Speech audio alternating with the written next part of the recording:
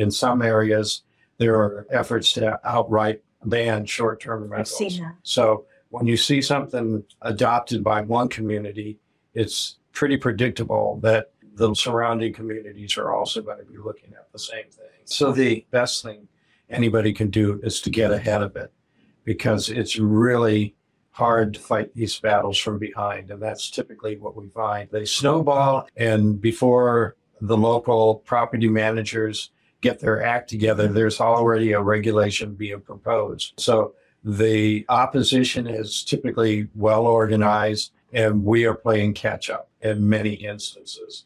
So the simplest thing to do is make sure that you have a trade organization, a local alliance that's looking out for your preference.